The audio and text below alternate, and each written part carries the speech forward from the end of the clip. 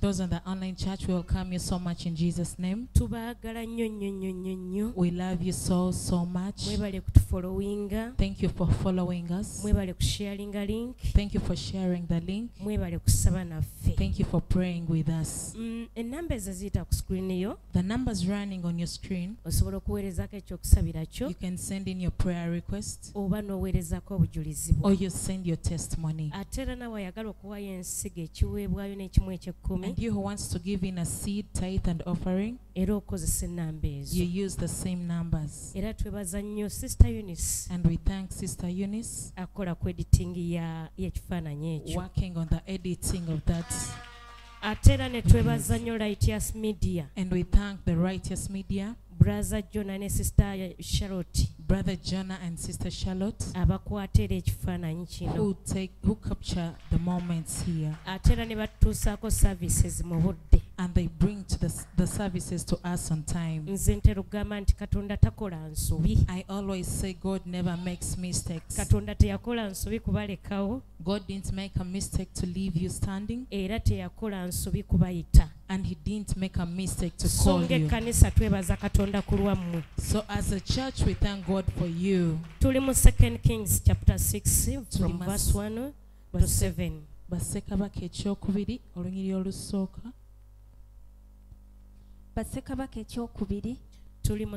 Kings chapter 6.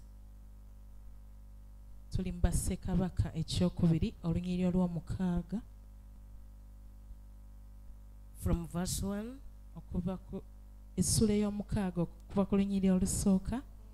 to 7. Sarah, stand up and you wave to us. Wow. Thank you so much. The message reaches.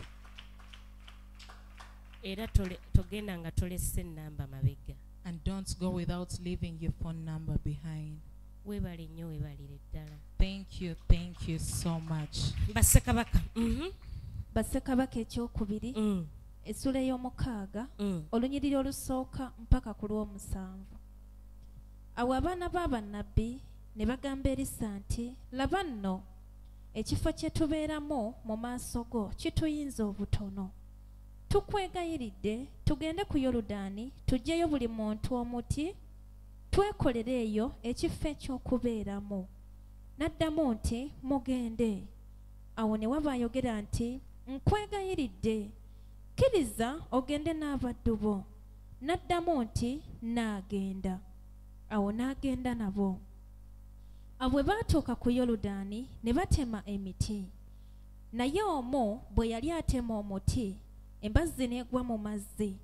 N'akaaba n'ayogera nti, zinsanze mukama wange, kubanga ebadde neeyazike. Omusajja wa Katonda n'ayogera nti, egudde wa? N'amulaga ekifo. N'atema omuti n'agussuulawo n'abbulukusa ekyuma. Hallelujah. Yesu mukubireko mu ngalo. Nkonera ku neighbor mungambire neighbor ve wafunda. Touch your neighbor and say, neighbor, leave that congestion. congestion. Ngoli serious mugambe neighbor ve wafunda. Say, neighbor, leave that congested place. Chukira omulala mugambe neighbor ve wafunda. Say, neighbor, leave that congested place. Webuberanga bufunda bwa sente abanga ovaawo. Whether it is money that is small, webuberanga bufunda bwa kwagala awovaawo. whether it is love that is small, webuberanga bufunda bwa kifo wobeera awovaawo. whether it is the place that you're living that is small, you Nambira are neighbor living. nti neighbor, Tell your neighbor, ve wafunda. leave that small place. Mungambire neighbor Say, wange my neighbor, olwaleero luno today, ve wafunda. leave that small place.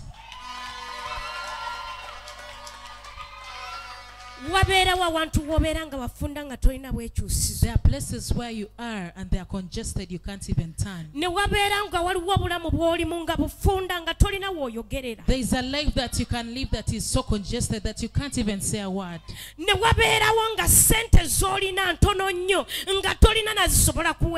there is a time when the money you have is so small that you can't even pay for your children's school fees.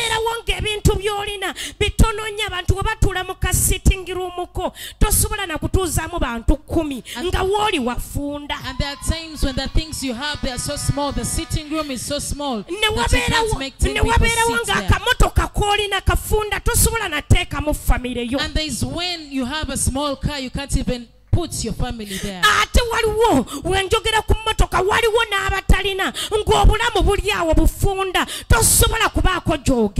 When I talk about cars, there are those who don't even have the cars.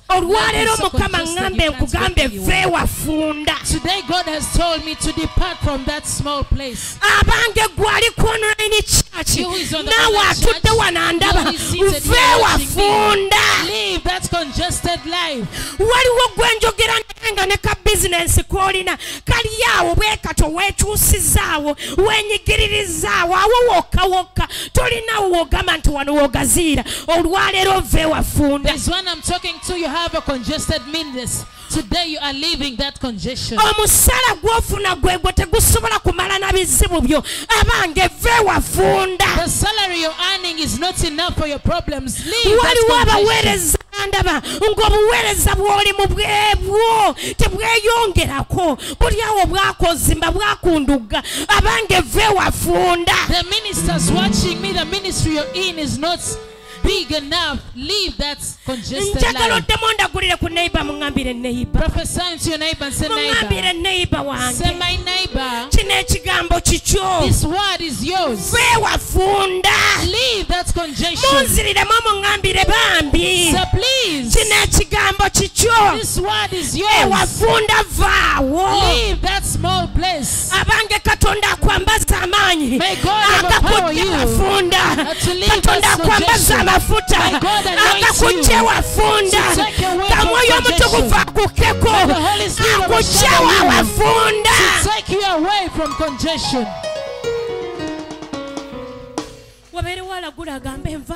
Let there be someone to prophesy and say, I'm leaving. Say, I'm leaving that financial congestion. I'm leaving that congestion of marriage. That congestion of wisdom, I'm leaving it. I'm leaving that congestion of rejection. I'm leaving that congestion of rentals. I'm leaving that congestion of that small land.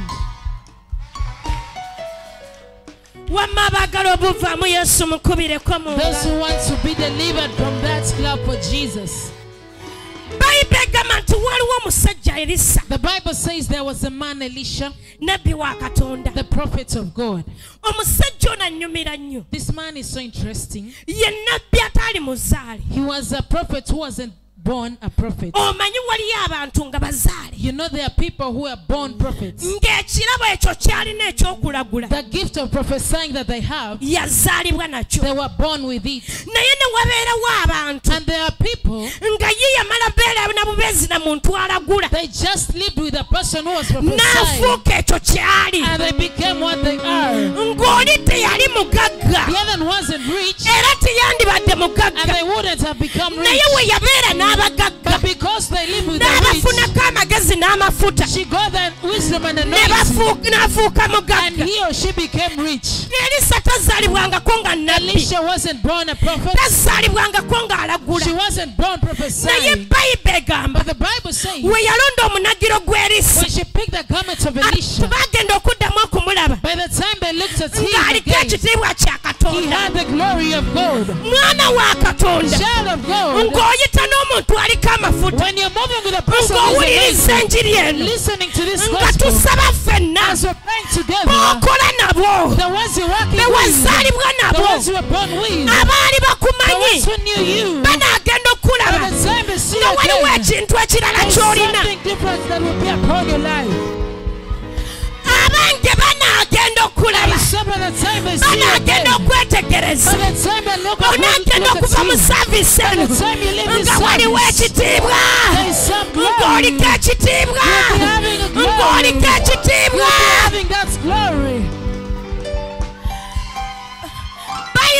The Bible says the man Elisha, when he was praying at Jordan, he was with Elijah. He crossed Jordan when he was a servant to Elijah.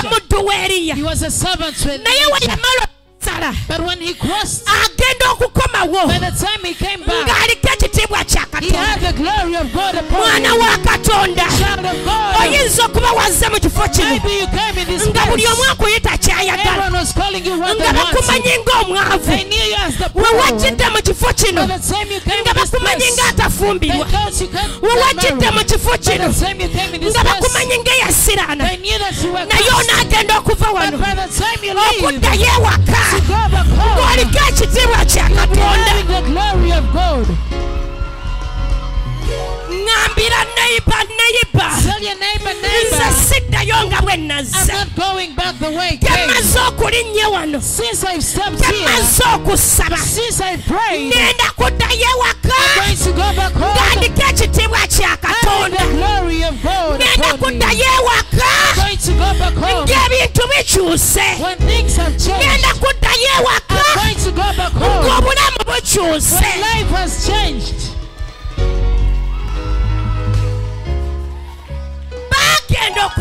By the time they took a good look at him, the one who was Elijah's servant was coming back. They had to kneel down for him. And let me tell you, people are going to start bowing down before you. Tell your neighbor, he will also bow down before me.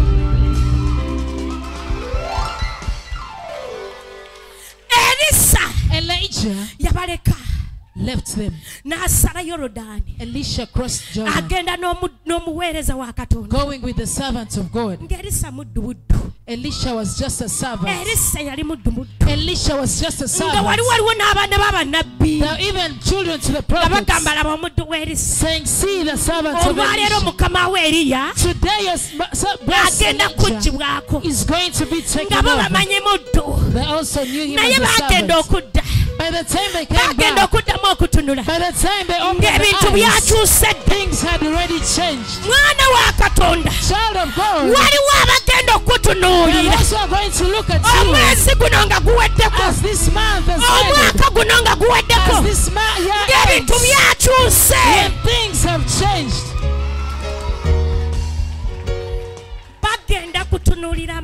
They are going to look at you where they thought there were battles. Things will have changed.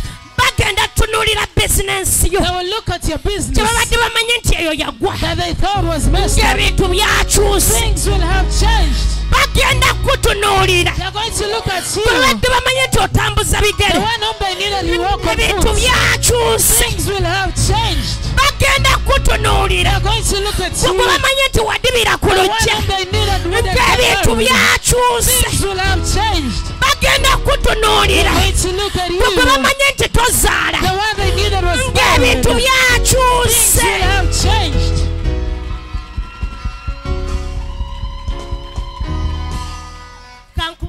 Let me tell you, even if you are serving a servant of God, there are positions where they know you from. People know that you are just there. You are just serving a servant of God. I repeat, you are just serving a servant of God. And they know that you just there. You have not yet ended.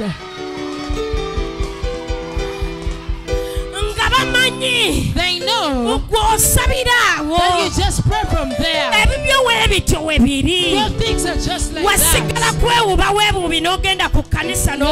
You just have to go to church and come back. By the time they see you again,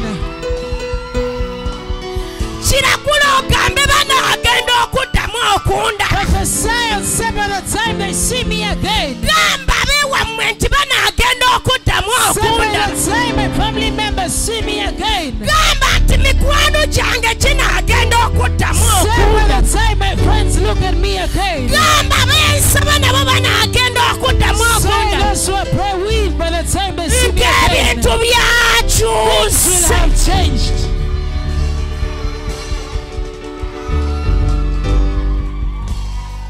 Ekitiibwa kya Katonda we kikwegattako.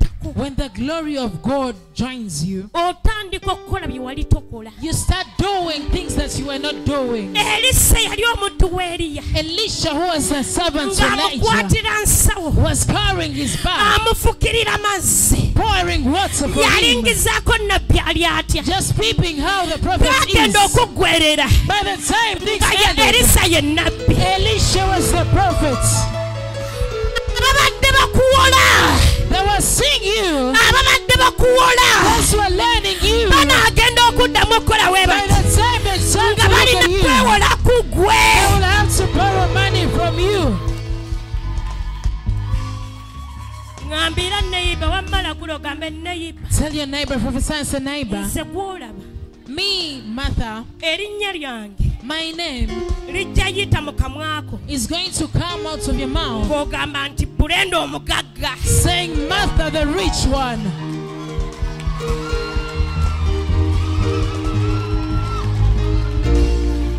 Bano abaana b'abannabbi These children, the prophets n'abantu abalala and other people, baali badressinga Erisa. they could address Elisha, Erisa omuddu w'Eriya. Elisha, the servant of Elijah. Ng'era kye kiyita mu kamwa kaabwe buli ssaawa. That was what was coming out of their Naye mouth all the mwana time. wa Katonda But child of God, baddamu okiyisa mu kamwa. by the time they had to Nga sort out of him, bamudressinga. they could address him. Nga bagamba Erisa nnabbi wa They could Mukama. say, Elisha, the prophet of God.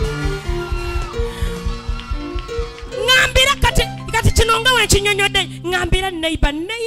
Tell your neighbor, neighbor, Obadde mpita gundi atafumbirwa. you are calling me Martha, the one who doesn't Naye get married. akamwa ako kennyini But that very mouth, ke kagenda okuddamu okwogera it is the one that is going to confess nti Brenda mukyala gundi. that Martha misses so and so.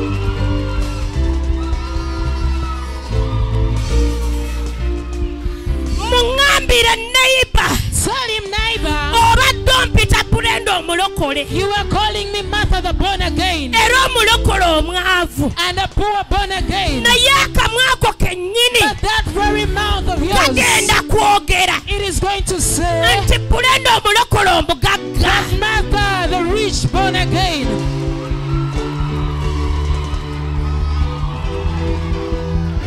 Ngambira neighbor. Tell your neighbor, neighbor, Akamwa kaako that very mouth of yours kabadde kampita Brenda was yasiraana. calling me Martha, the cursed one. Naye akakaako But that's that very mouth. ngamba kamwako I'm talking about your mouth. kagenda kuddamu okumpita. It is going to call me again. Brenda yaweebwa omukisa. Martha, the blessed one.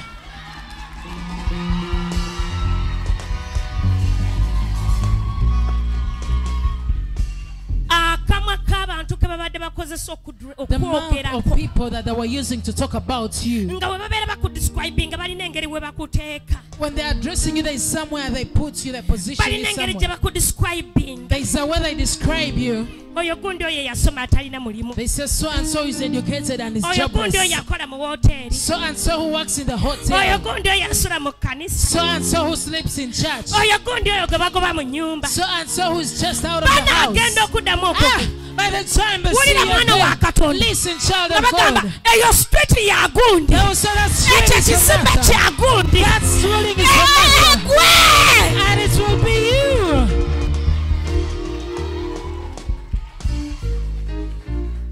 Ambira neighbor akamwako Tell your neighbor, your mouth kagenda kutandika okunjogerako. is going to start talking Nga about me. byoyogera bikyuse. What you'll be saying will have Alayi changed. mungambira na kino nti neighbor Tell her this, neighbor, wabadde ondescribinga when you are describing me, Here in church, you would say the other one so and so, who reaches such and such a time, who dresses like this.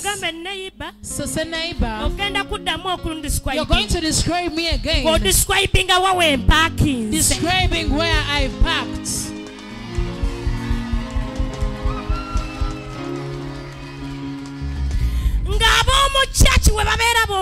When those in church they're talking, the other who drives a black Range Rover is parking there.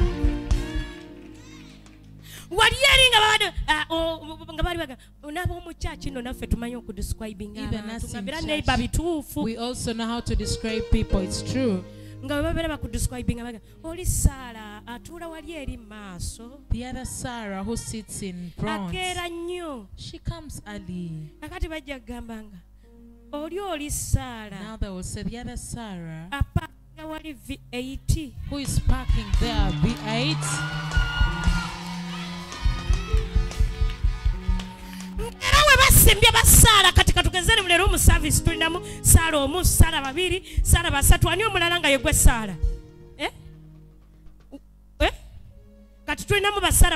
We have 3 Sarahs. When they are discriminating, they were calling all of you Sarah. You were all Sarahs. Now you'll be out of these describing only Sarah. They'll be saying the other Sarah, the owner of the other kid.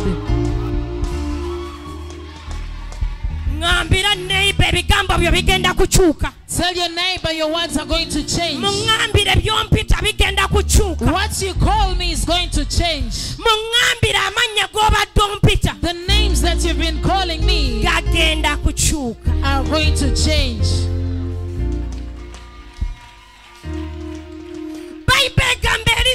The Bible says Elisha, after receiving the anointing or the mantle, and the glory of God had come upon him, there were children to the prophets.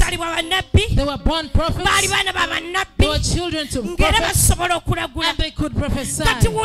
Now listen. The children to the prophets who were calling Elisha the servant, things were changing.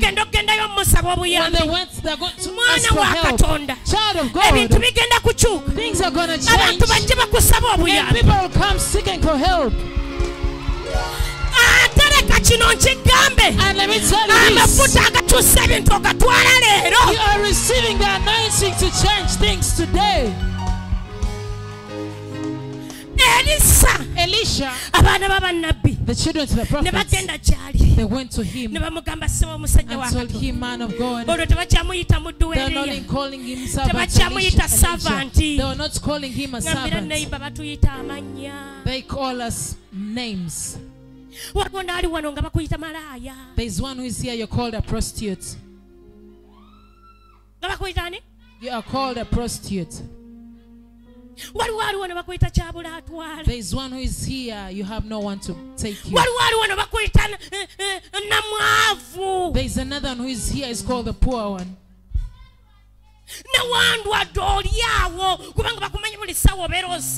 Mrs. Sickness.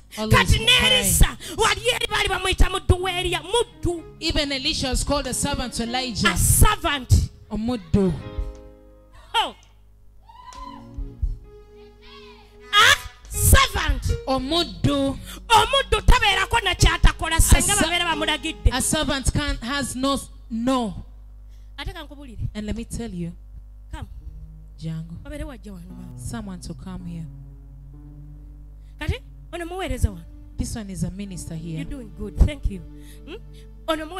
This one is a minister here. But let me tell you, the boss or pastor would be respecting her. But someone comes from out because they know this one is a minister. And they say, you servants, where is Pastor Brenda? You're so familiar. I have an appointment. We are abused.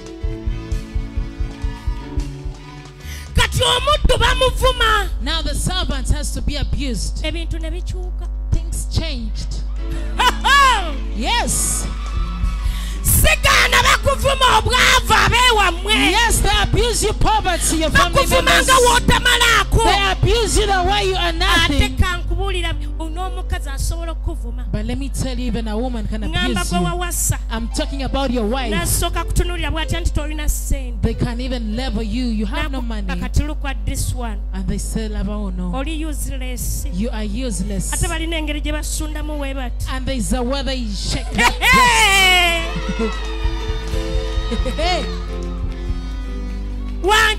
Hey. You are a poor man. They can tie up their figure and look at themselves and level you up.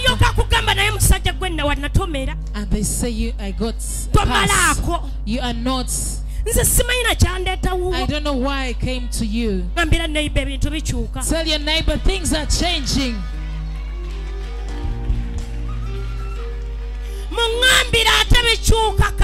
And tell your neighbor, they are changing now.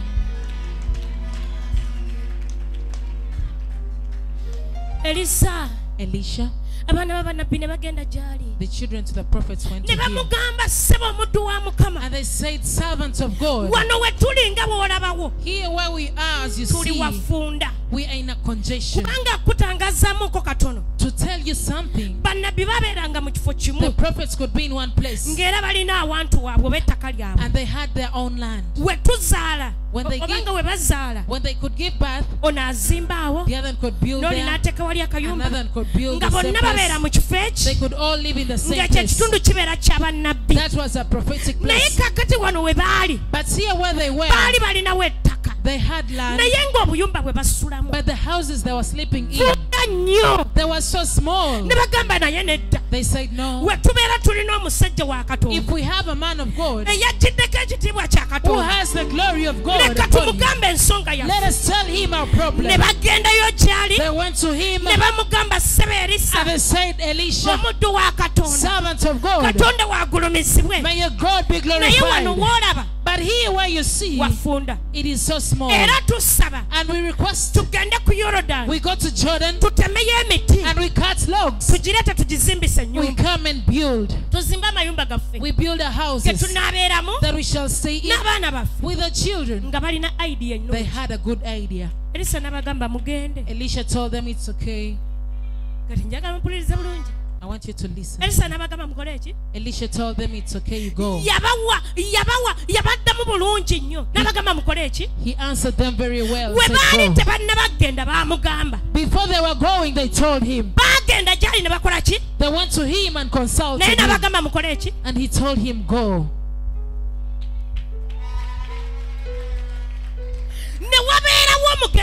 And there was one who was wise. He said, this man has told us to go. He went and said, you know, we are going with you. We are going with you. There are some things born again.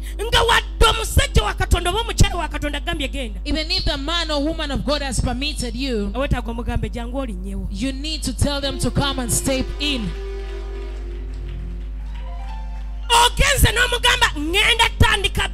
You've gone and told her, I'm going to start up a business. And they tell you, go and start. There are some things that are needed for them to come and step there. There are some things needed. Even if they've told you to go and build, you need to tell them, you know, I beseech you, step in this place. Even if they're passing by, they're passing by your workplace, passing by, they park there. Tell them, Pastor, I beseech you, come and step call here.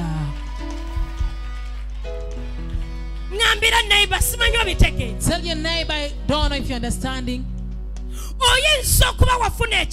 Maybe you received a word. Go and do this. But you need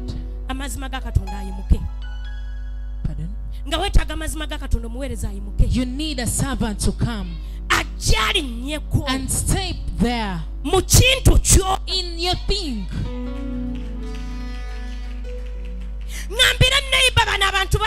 Tell your neighbor, these people had the word, but they couldn't go with only a word. Let us carry him and go with him. Hey. Not that they were not believing, they were believing.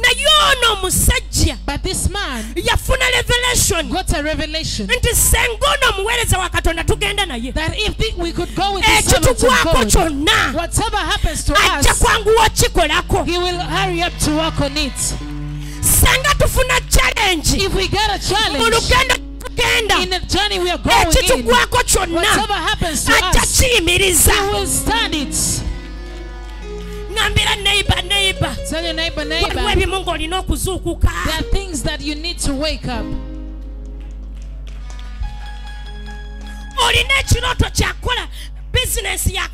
You have a dream of owning a billion business or 100 million, even if it's for 500. That is money. The saint. That is it. Even if it's for 50 million, it's a saint.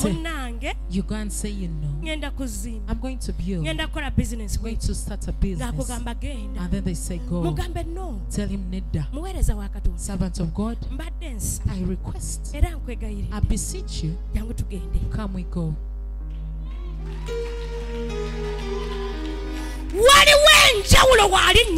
There is a difference when they step there, and there is a difference when they come with you. There is a difference when they walk with you. There is a difference when they anoint your place. When they step there and they anoint that place, there is a difference. Even telling you go, and you anoint it. Now you want to start calling me.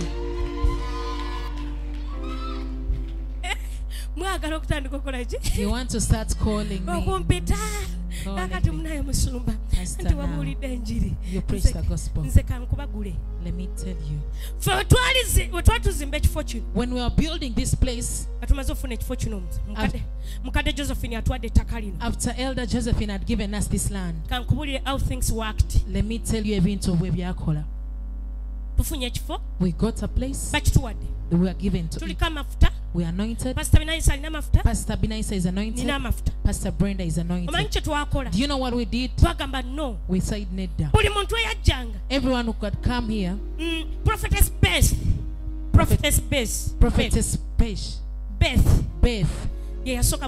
was the first to come here. She was from America. We brought her here. She doesn't preach in shoes. I think Bush. When she was coming to the pulpit, yes, yeah. When she's coming to the pulpit, she doesn't put on shoes. She takes off her shoes. We brought her here, and she poured anointing. We got Bishop Mukonjo. We brought him in this place. He anointed the place. Hallelujah. Let me tell you,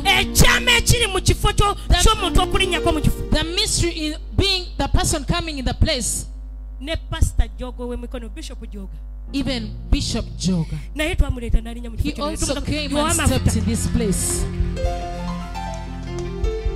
There is this guy, Bishop Kakando, when Mange Wantoni. There is Bishop Kakande in Wantoni. The one in Wantoni. We also brought him here. We could bring whoever was called a woman and man of God. We wanted the blessed to be anointed. Not that they were not anointed, but we could bring them. Even if they could call us, they tell us they're in Mukona at 8 p.m. We could tell them yes. We are going to build a church. We are going to build a church. Tugenda zimba kanisa. Jangu olinye mu kifo. Come and step in the place. Kankubuulire Bible. Let me tell you, the Bible says, Nti bw'otunaalinyanga tunaalyangawo. wherever we step, we shall Kati take. ng'otutta omuweereza wa Katonda. Now, if you take the servants of N'ogamba God, sijja genda na kigambo and kyo. you shall not go with the Naye word only, kamutwala and alinnyewo. let me take the servant Abange and lwaki step toolya down. mawanga? Why won't you take over nations? Ngamba neighbor. Tell your neighbor, Naye ggwe but you tolina na budde don't have time bugamba bajjeko ewange. to tell them to come to you place. Endwadde ziri mu nnyumba. The sicknesses are in the house. Ojja ne tusaba ne twogera ekigambo. You come, we pray, and we declare N'owonayo a word. wiiki. You get healed 1 week. Awo nze nkugamba jangu olinye mu kifo kyange. Me, I tell the pastor to come and stay in my place. Ambira neighbor no bakuyigiriza Bayibuli. Tell your neighbor they are teaching you the Bible. N'ekigambo kyali kikola. Even the word could work. Omusajja wa Katonda kye yali ayogedde. The man of God had said. Naye ono n'afuna revelation. But this one got a revelation. N'agamba tugenda. And he said, we are going with you. Ate teyamugamba kati ssebo tugende. And he didn't say, excuse me, we go. Yamugamba nkwegayiridde. He said, I beseech you, Tugende babiri. let's go together. Tugende ffenna. Let's go together. N'amugamba tunaagenda. He said, we shall go. Bayibuli egamba. The Bible says, Abaana b'abannabbi the children to the ne bagenda prophets, ne nnabbi wa they went Katonda. with the prophet of God. Ne batuuka eyo nga batema emiti. And they reached there, they were cutting We the bali trees. wafunda. Where they were was small. Baagala kugaziwa. They want to Abantu expand. balina ebirowoozo. People had thoughts Ebyokwagala okubeera obulungi. of being good. Mulina You ebirowoozo. have thoughts Ebyokwagala okuzimba. of building. Mulina You ebirowoozo. have thoughts Ebyokugendako ebweru. of going abroad. Mulina You ebirowoozo. have thoughts Ebyokulaakulana. of the Naye nga prospering. w'oli. But where you are is so small. Baali batema emiti. As they were cutting the trees, Omusajja wa Katonda yali wali atudde. the man of God was seated somewhere. Baamuleese ku mission. He was brought on a mission. Ali ku site. He was at the site. Talina waaneebulizabuliza mbu ate netiwaaka tekuli. He has nowhere to say that there is no network. Mbu ate mwamukubidde essimu nga teriiko. That you called him and the phone Simanyi wasn't mwazikubye available. n'atakwata. You called and she didn't Ate pick obeera up. omulese eri naye abeerako ebimukufuula bizi. You left her somewhere. Ngambira neighbor obeera wamulese eri If you left her there, naye abeerako ebimufuula bizi. they also have things to make them busy. Muŋŋambire neighbor Say, neighbor, wayinza n'okubeerawo omugezigezi nga yamututte there might be a wise one who has kati taken oyagala them, akwata essimu yo. and you want her to pick your Muŋŋambire phone. tulekeemu. Excuse us.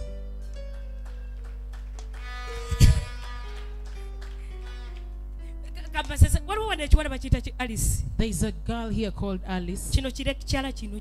This lecturer. Mwakitegedde? Do you know her? Waliwo nenkigamba munnange njagala kujjako Nakawa. I told her I want to come to Nakawa. Mami you will come. Mami ojja kujja. Mami you will come. Mami ojja kujja. Mami you will come. Mami ojja kujja. Mami you will come. Ojja Kakati kujja. mumanyi ekiriwo. Do you know what is there? Kiteekamu ssente ne bwedduuka ne lijjula ne wayitawo ebbanga ne liggwawo. She invests in the shop, but no profits. Ne kiteekamu She invests, but ngambira mami you will come. say, Mami ojja kujja. Muŋŋambire mami you will come. Mama ojja kujja. Oh no! And that one, Nga nabbi yamwesabidde it n'omwesabira. is the prophet who requested to come. Ngambira neighbor zuukuka. Tell your neighbor, wake up.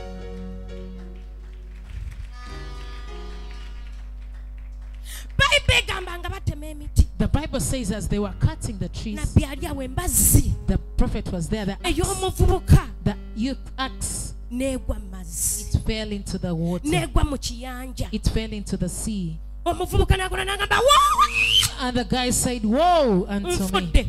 I'm dead. Embazzi egudde mu nyanja. The axe has fallen in the sea. Ate ng'ebadde neeyazike. And it was a borrowed one. Embazzi yagwa mu nyanja. The axe fell in the sea, Naye nga n'omuvubuka yagyeeyazise but the bweyazise. guy had just borrowed it. Kankubuulire waliwo ebintu nga si bibyo. Let me tell you, there are things that are not yours. Nga w'obikozesa bw'oti birina ofuna obuzibu. When you use them, they get problems. Nga ssente ezo si zizo. The money is not yours. Wazikozesa bw'oti ne zifuna obuzibu. When you use it, you get problems. Weewala ssente si zizo. You borrowed money, it's not yours.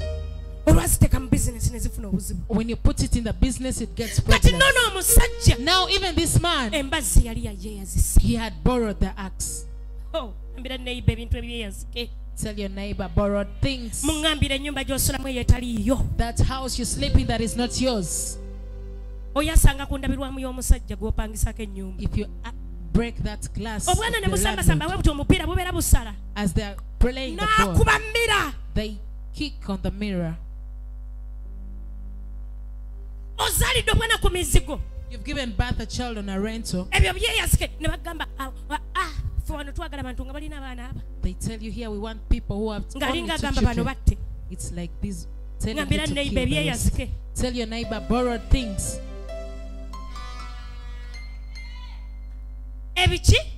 Borrowed things. Where you're working from, you borrowed there as if you can't build there. You're just renting there. You've spent years, you're renting. You're on people's houses renting. You've even grown hair, have started growing gray hair. As if you can't buy that building. I'm here to tell you, I'm shifting you from that small place. I'm here to believe with the people. You are working from somewhere and it is small and it is not yours. I believe God that He can help you and you buy that building. And you put that building of your dreams.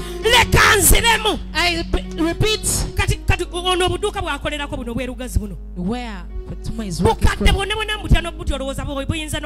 They are all old. They might even fall on you. The shops are very old. You have a dream of building a flat. You can believe in God with pastor today. And God provides to you and you buy that landlord and you build a building there. Stop thinking.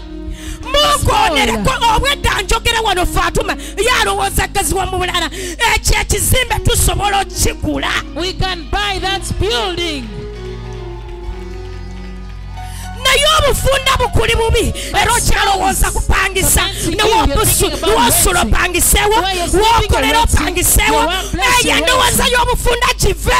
Stop thinking small.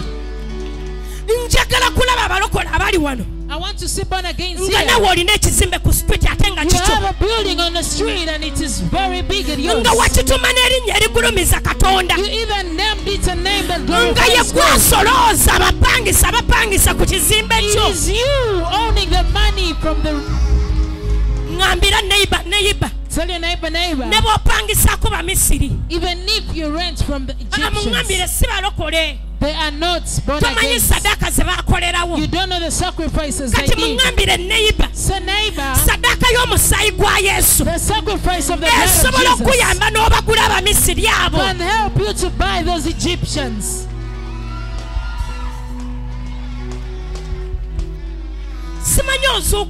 I don't know if you've woken up. Look at Florence. She's seated like as if she's not understanding. As if she's Faith, the one who has lost mother. You have a hospital there. But where you are is so small. You are renting. And let me tell you, the landlords know. When they see people have increased sometimes, they come back and tell you, no, I've increased the rent. And you start saying, please, don't increase. Hey, you. I pray to God you buy the place and you expand. Tell your neighbor, I'm here to shift from that small place. Where I work from is small. I have come to shift. What I'm working is not moving. I'm here to leave that congestion. Sister Eve. Beautiful like that. A beautiful lady like you. You sit on a veranda. 17 years you still sitting there. Dust blows. Cars pass by you. Those with umbrellas pass by you. Rain comes, you take. When the sun comes, you put them. They told you if you don't buy a building on that street and you own a place and you build your own building and you raise there an arcade, it is not possible. It is possible with God. It is possible to they who believe. Tell your neighbor it is possible.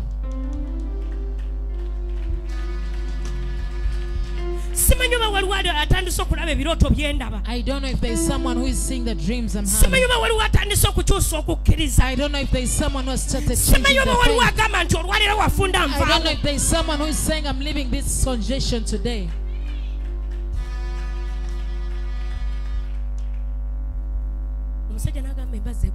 The man said the axe has fallen in the sea. Because they had gone with the prophets. They had gone with the anointing. They had gone with he who can say a word and fulfills. If they had not gone with him, they would have walked back to the prophets. But here they were with him. Child of God never do something when the servant of God doesn't know about it. The man screamed and said it was boring. And the prophet asked, where has it fallen? Where is it? Where? The guy said there. The Bible says the prophet cut the tree and he put it in the water or in the sea. And he put there a tree and he puts an iron. There is an anointing that can restore the iron.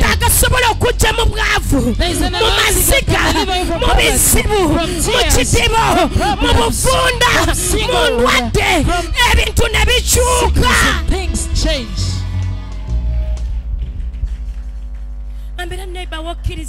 Tell your neighbor if you believe God and you believe in his prophets, there is nothing impossible.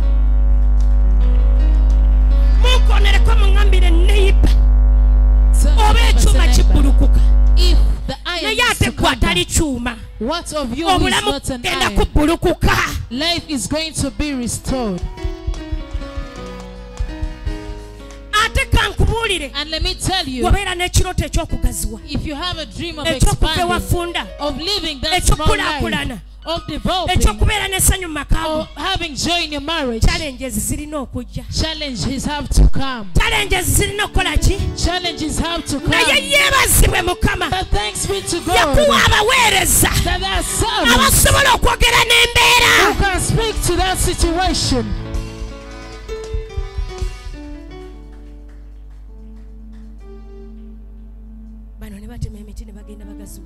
Others cut the tree and they. But there was one they had gone with. Most times we forget. You don't even consult the Holy Spirit that you're going somewhere. I'm going to go somewhere. You don't tell the Holy Spirit that please go with me. You leave that. You walk. Even the servant of God doesn't know where you are. Others, we have a tendency of lying. You're going to Ginger, you say you're in Gulu.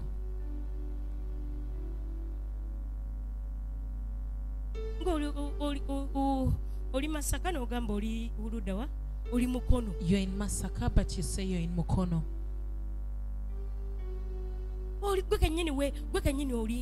You yourself, you are lying. Tell your neighbor, then what have you told the Holy Spirit to do? Listen, child of God. Never do anything when you're in God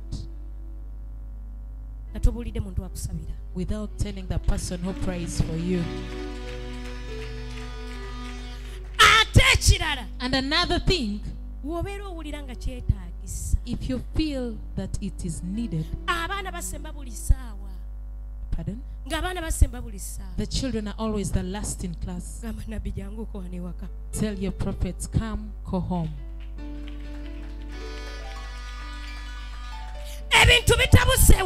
Things have gone berserk at home. The husband or a wife are not, they are messed up in the marriage. Yes, she said a word that marriage will be fine. But tell the servant of God, find me a minute and you step here.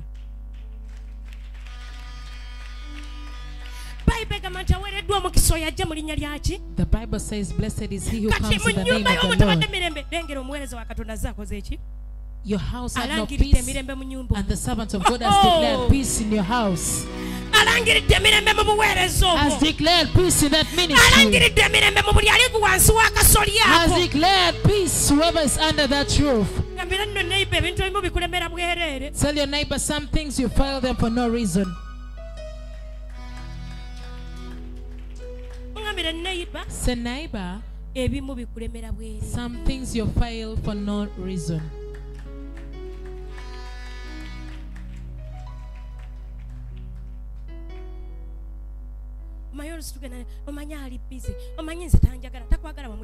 You know he's busy, he doesn't love me. What?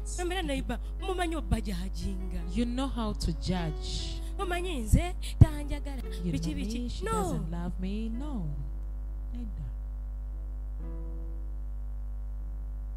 And let me tell you this, we are going for prayers. Let me even give an example of Elder Fatuma. Elder Fatuma.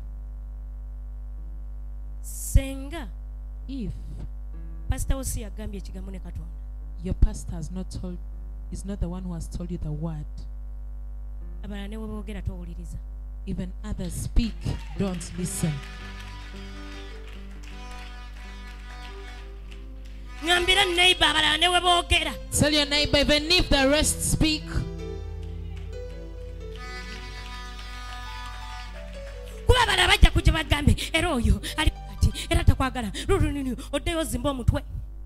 they will come and tell you all the nonsense, and you go back and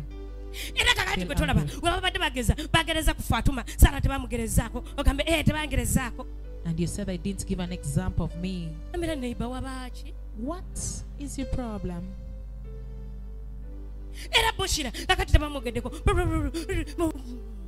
I didn't talk about Bushra.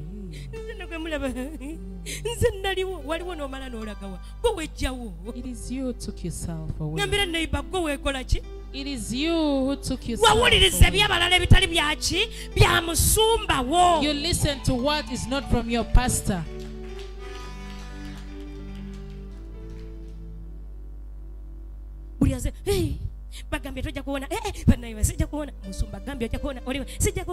Pastor told you're going to get healed, you're saying you're not going to get healed. Says you're not going to be rich, and you say, it is you bewitching yourself. And so it is you chasing yourself away.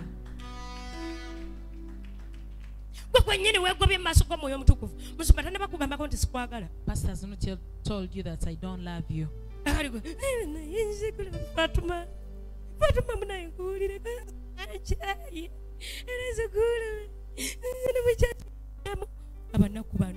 These poor ones. Tell your neighbor out of that poor thinking. Clap for Jesus. Tell your neighbor, you have to expand. Say, neighbor, You're leaving congestion.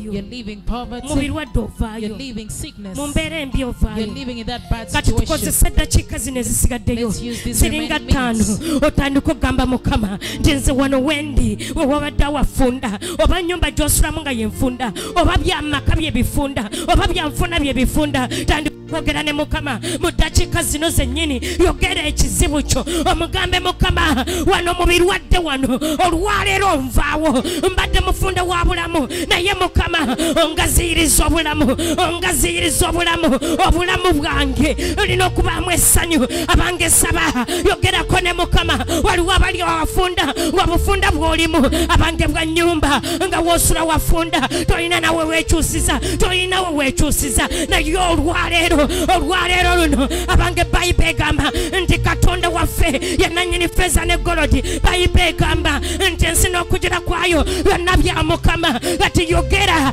nga wogamba Mukama olwaleero nange obufunda bwe mbaddemu onzigyemu omwoyo omutukuvu nkwata ku mukono onzigye mu obufunda buno obw'ennaku obufunda buno obw'obwavu mbadde mu bwavu naye nzigyamu obufunda bw'okubulwa obw'amabanja mbadde n'amabanja gannyize amabanja ganneetoolodde naye Katonda wange nga bw'oli omulamu olwaleero luno ebintu bikyuka nva mu kifo kino maliriza saaviisi eno ng'okubeera wookwo nga kuli nange maliriza saaviisi eno omwoyo omutukuvu ng'onkozemu omulimu maliriza saaviisi eno ng'onsengula okuva mu bufunda ng'onsengula okuva mu mbeera abange saba abange yogerako ne Mukama yegwamanyi woyagala okuva yegwamanyi embeera gy'oyagala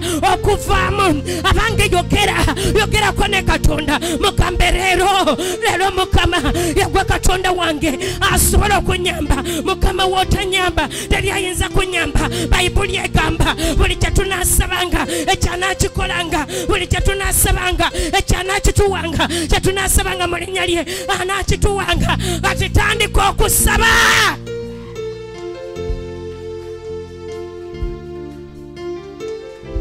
sikuwulira woosaba yogera ne Katonda wo yeye katamu okusaba yogera ne Katonda wo oyo yasangula amaziga yogera ne Katonda wo oyo yawonya ebirwadde yogera ne Katonda wo yakyusa omusaayi yogera ne Katonda wo yagaba ezzadde yogera ne Katonda wo yawonya ebikulukutu yogera ne Katonda wo yazimba amayumba yogera ne Katonda wo yagaba omukisa abali ku online church yogera ne Katonda wo abali wano mu kanisa yogera ne Katonda wo abange yogera naye mugambe Mukama leero Katonda wange leero ntemere kubo weritali olwaleero luno omwoyo omutukuvu ntemere kubo Mukama ntemere kubo abange yogera naye mugambe sebo teme kubo waero ntemere kubo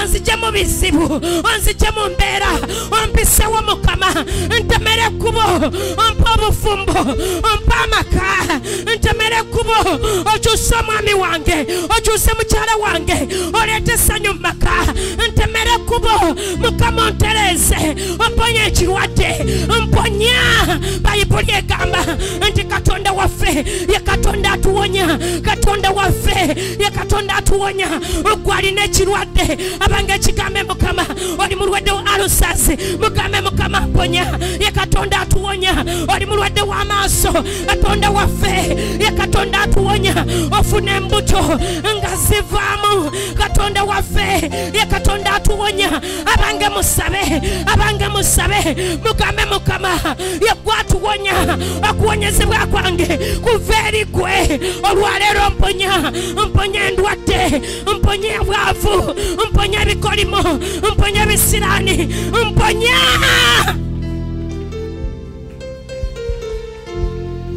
ye Katonda awonya buli ndwadde ate buli kimu kisoboka buli kimu kisoboka ebintu bisoboka gyali ebintu bisoboka maaso ge asobola okuwa ekyo kyoyagala asobola okuwa sente zoyagala asobola okuwa ennyumba gyoyagala asobola okuwa obufumbo bwoyagala asobola okuwa essanyu lyoyagala mugambe ssebo bisoboka mugambe Yesu bisoboka nzikiririza mugwe osobola okunyamba osobola okunzijjako ennaku osobola okunsangulako amaziga osobola okunzijjako ebinsumbuwa yogera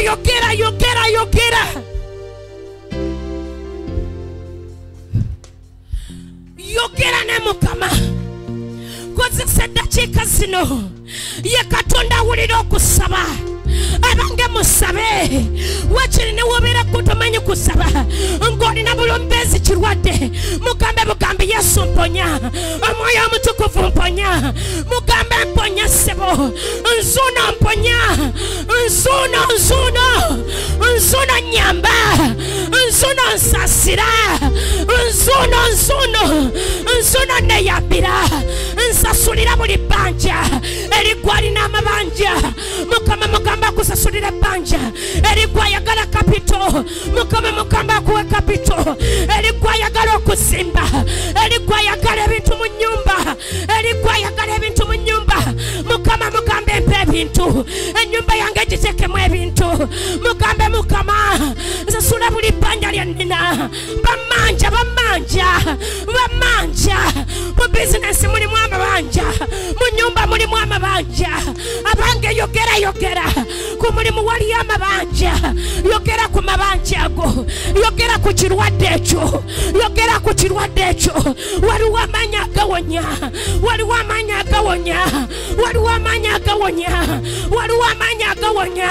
gamba Mukama akubbulule mugambe nsipulula leero okuva mu bupangisa nsipulula leero okuva mu malogo g'ekika nsipulula leero okuva mu byansiranya nsipulula leero okuva mu lutwe olwaleero nsipulula okuva mu birooto ebibi olwaleero nsipulula abange yogera mugamba akubbulula okuva mu kubulwa akubbulula okuva mu bivumo akubbulula okuva mu kujeregebwa mugambe nsipulula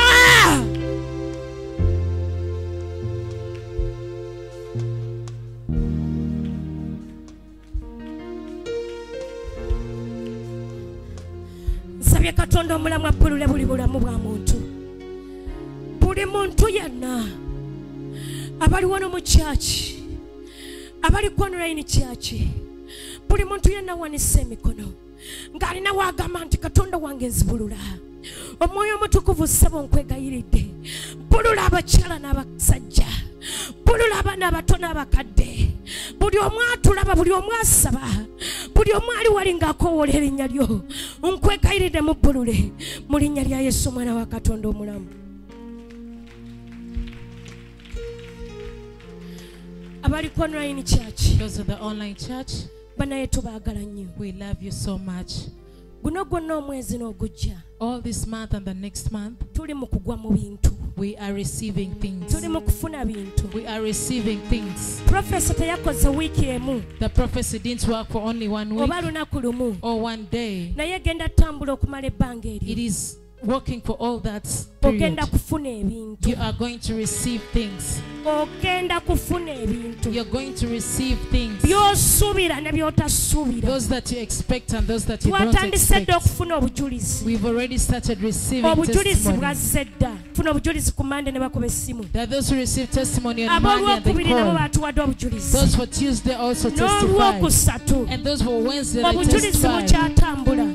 Testimonies are still naawe being atannaba received. bufuna. Even you has not yet abange received. bujja. Testimony is coming. Okumala emyezi ebiri.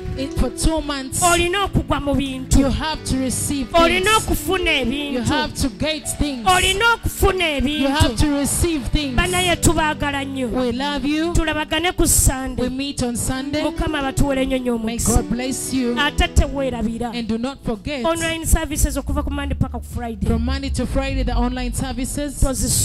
Do not miss them. We love you. And do not forget, on Saturday at 7 up to 8 p.m. to subscribe and to go to Brother Jonah Katamba's page.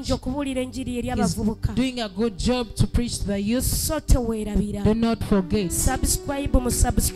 subscribe on his YouTube channel, like him, watch him, follow him, and like him. God is going to do mighty things. Those who are out, those outside there, join us on Sunday and we pray together. And on Tuesday and Wednesday, the counseling. Our counselings are for free. We don't give in money to see the pastor. It's the offering and the seed that you give us you.